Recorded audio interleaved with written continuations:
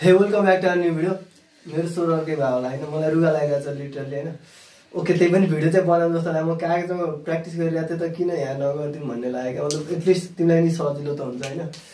Okay, 2017 फल 6 को be को क्वेसन हो यो चाहिँ। Design a low pass Butterworth filter using bilinear transformation to meet following स्पेसिफिकेसन्स भनेर दिएको छ। सो अब हामीसँग स्टेप्स त्यही नै छ है। त्यसपछि अनि गरिहालौँ त काम। कस्तो मतलब टुप्पीमा तेल लाएर बाँधेको हैन, हात चिल्लो भयो क्या। ओके, सो अब हामीलाई गिभन क्वेसन के गिभन छ सबै कुरा हेरौँ अनि नम्बर 1 स्टेपबाटै लेख्छु म चाहिँ अब।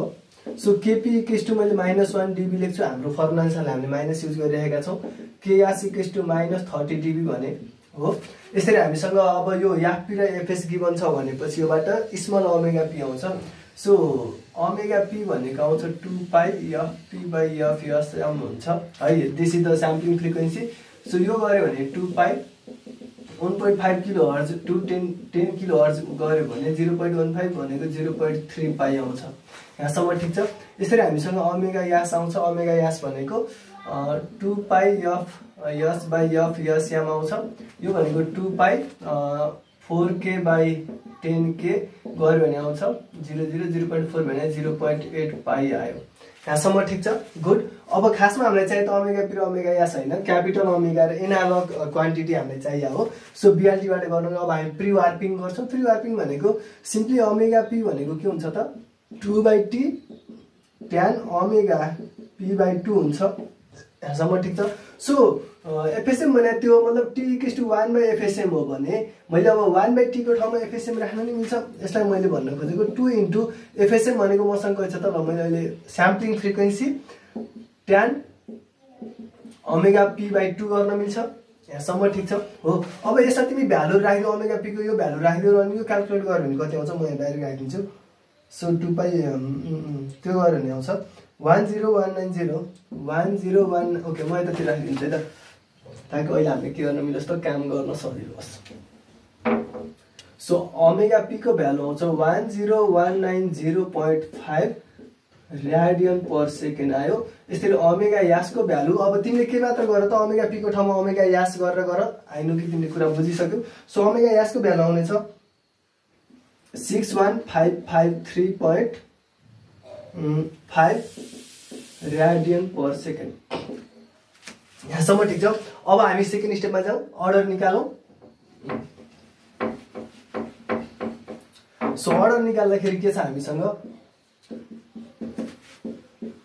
log 10 to the power minus 0.1 kp minus 1 by 10 to the power minus 0.1 ks minus 1 by 2 log।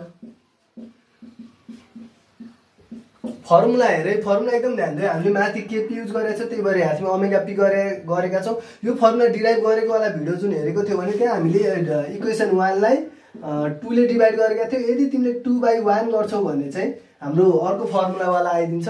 कुरा एउटै नै हो है, ठिक छ। अब यसमा सबै भ्यालु हामीसँग छँदैछ। माइनस 0.1 माइनस गऱ्यो भने प्लस हुन्छ। यो सबै भ्यालु राख्यो भने कति आउँछ ओके 2.295 आउँछ, विच इज इक्वल टु हामीले 3 लिने। जहिले पनि हायर अर्डर लिएको। अघिल्लो भिडियो मैले 2.018 यस्तो समथिङ मैले 2 र 3 मा कम्पेयर गरेर अनि मैले 2 सेलेक्ट गर्नुको रिजनहरू बताएर गरेको थिएँ।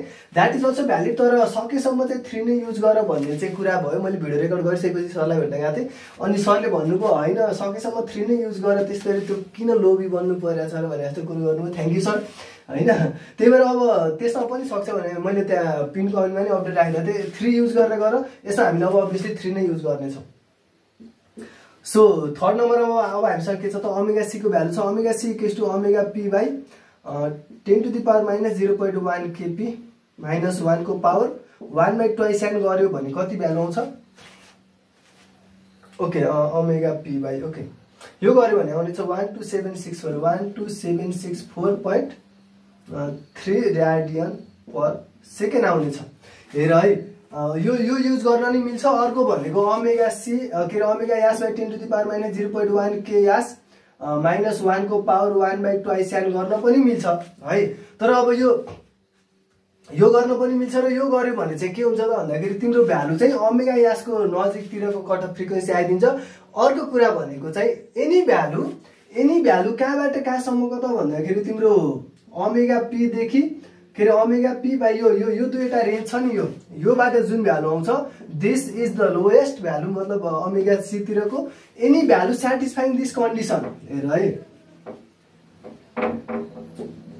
ओमेगा सी भनेको चाहिँ कुन चाहिँ भ्यालु भ्यालिड मानिन्छ भन्दाखेरि यदि omega P by 10 to the power -0.1 KP -1 को पावर 1/2 यान गरेको छौ अथवा omega Yas by 10 to the power -0.1 KP के यास -1 को पावर 1/2 यान हो यो रेन्ज भित्रको जुन कुनै भ्यालु अफ द के भन्छ कट अफ फ्रिक्वेन्सीलाई कट अफ ओमेगालाई हामीले भ्यालिड मान्छौं ठीक छ भ्यालिड नै हो यो तर अहिले हामीले यो वाला इन्टको भ्यालु क्याल्कुलेट गरेका हौ तिमीले अर्को यो वाला इन्टको नि कुरा गर्न सक्छौ त्यो बीचको कुनै पनि भ्यालुलाई चाहिँ भ्यालिड मानिन्छ ठीक छ र यसले चाहिँ यो स्पेसिफिकेसनलाई दिन सक्छ भन्ने चाहिँ कुरा हो सो यो झुकिनु पर्दैन अहिले सिम्पली कुरा गर्दा हाम्रो 12764 आयो सो मैले यहाँ नोट गरे 12764.38 रेडियन पर सेकेन्ड यहाँ मतलब 380 थियो मलाई अघि स्क्वायरिङ गरेर याद आयो सो अब 4 नम्बरमा हामीले के गर्नु पर्यो त यास च्यान यास निकाल्नु पर्यो यास 3 अफ यास निकाल्नु पर्यो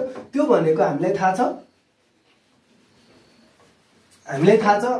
4 नम्बरमा यास 3 of Yas for नर्मलाइज्ड transfer function for Butterworth फिल्टरको लागि के हुन्छ त ओके धेरै कुरा बोलिहाले म यहाँ ठाडै लेखिदिन्छु यास प्लस 1 यास स्क्वायर प्लस यास प्लस 1 हुन्छ यसलाई तिमीले अझै मल्टिप्लाई गरेर राख्यो भने यास क्यूब प्लस 2 यास स्क्वायर प्लस 2 यास प्लस 1 हुन जान्छ ठीक छ दिस इज नर्मलाइज्ड हो अब हामीलाई के चाहियो त भन्दाखेरि अब हामीलाई चाहियो यास 3 यासको हामीले लेख्यौ अब हामीलाई चाहियो यास ए अफ यास चाहियो जुन चाहिँ हामीले कसरी पाउने छ भन्दा यास 3 यासमा यासको ठाउँमा यास बाइ ओमेगा सी राख्यौं भने अननर्मलाइज्ड पाइने छ है हामी कहाँ पुग्यौं हामी यहाँ 5 मा पुग्यौं ओके 5 ले त्यही भन्दै छ हामीलाई यास ओमेगा सी राख्नु पर्यो अब हेर एउटा के रे जनरलाइज वे अनि म तिमीलाई एउटा ट्रिकी जस्तो तरिका सिकाइदिन्छु कि तिमीलाई मतलब ट्याक्कै कुरा बुझिहाल्छौ सो हामीले जुन कुनै भ्यालु राख्नु पर्दैन जुनमा पनि यास क्यूबमा यास बाइ ओमेगा सी को क्यूब हुने भो plus 2 Yas square by omega C square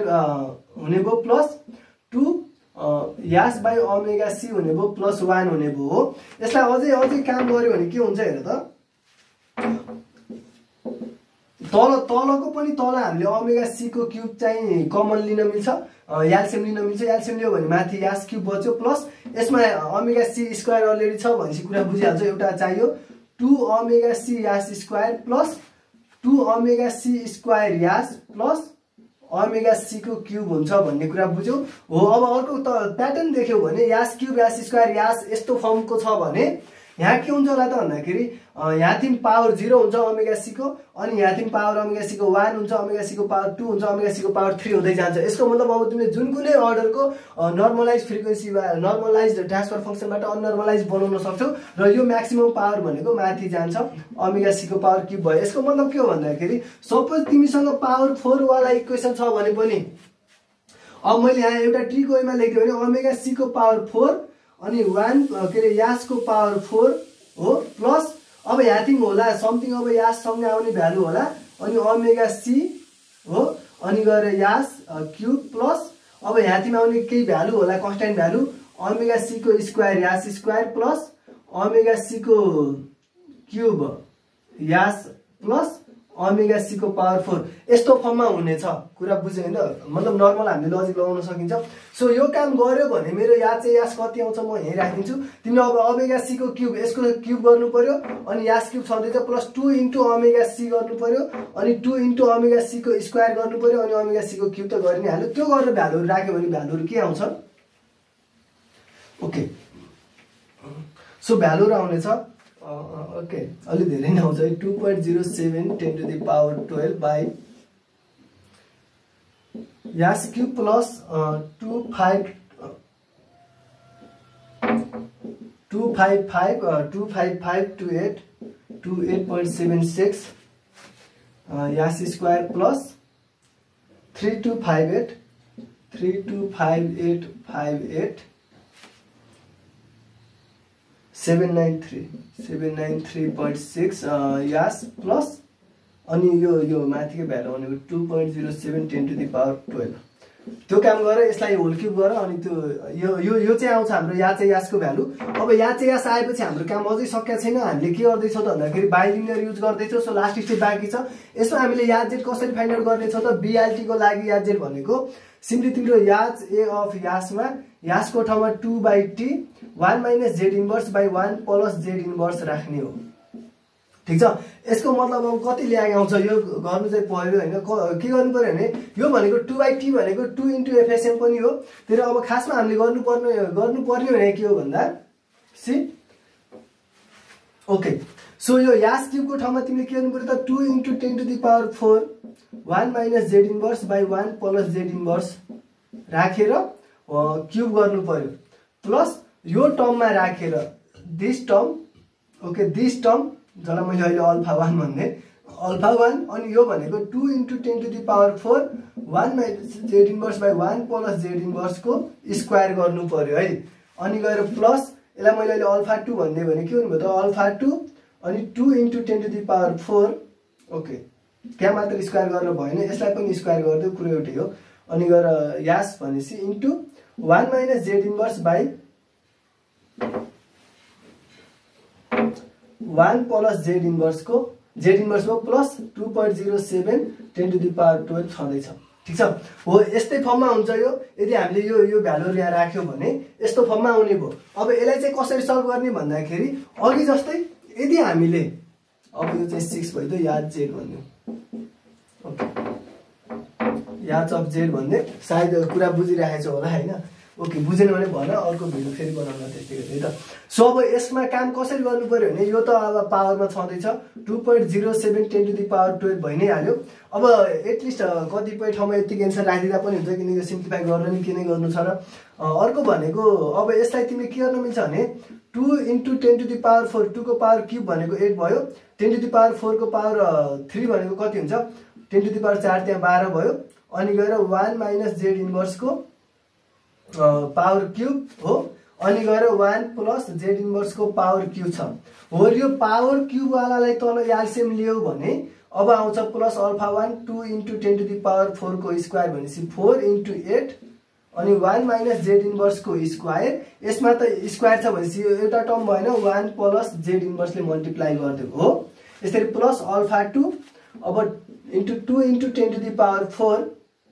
into 1 - z इन्भर्ससँग के राख्नु पर्यो त भन्दा 1 + z इन्भर्स को स्क्वायर राख्नु पर्यो।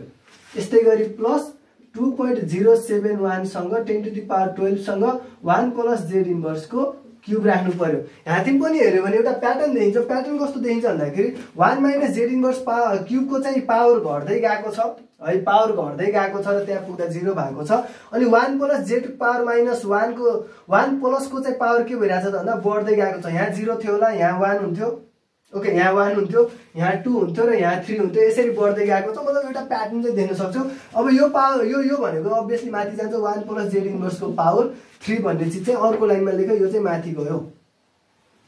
अब तिम्रो काम के हो भाइ तिम्रो काम के हो भने हैन मैले तिम्रो काम किन भने अब म त यो गरेर बस्दिन हैन। अब यसलाई होल क्युब खोल a + b को होल क्युब को फर्मुलामा खोल यसलाई पनि खोल यसलाई पनि खोल यसलाई पनि खोल मल्टिप्लाई गर र अनि सबैको लास्टमा के आउँछ त तिमीसँग भन्दा b0 प्लस अब के आउला b0 + b1 z inverse plus b2 z inverse plus b3 z को पावर -3 यस्तो फर्ममा राख। अनि यहाँ तिमी पनि a0 plus a1 z inverse plus a2 z -2 plus a3 z -3 यो फर्ममा आउने चाहिँ यहाँ पनि पावर 3 सम्म जानेछ।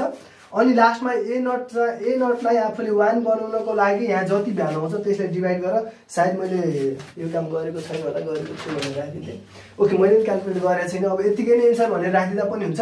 इनकेस तिमीसँग टाइम छ तिमी घरमा प्र्याक्टिस गर्दैछौ एकदमै मजाले गर्नु पर्यो। याद जेले ट्याक्कै निकालिदिन्छु भन्ने लाग्छ भने चाहिँ यो फर्ममा राख्नु पर्यो जहाँ चाहिँ a0 लाई तिमीले 1 बनाउनको लागि यहाँ तिमी भ्यालु ल सपोज 25,572 आउँथ्यो भने सबै टर्महरूलाई तिमीले यहाँ यो कमन लियौ भने अब यहाँ तिमीले यति कुरा कमन लियौ भने यो टर्म 1 बन्ने भयो।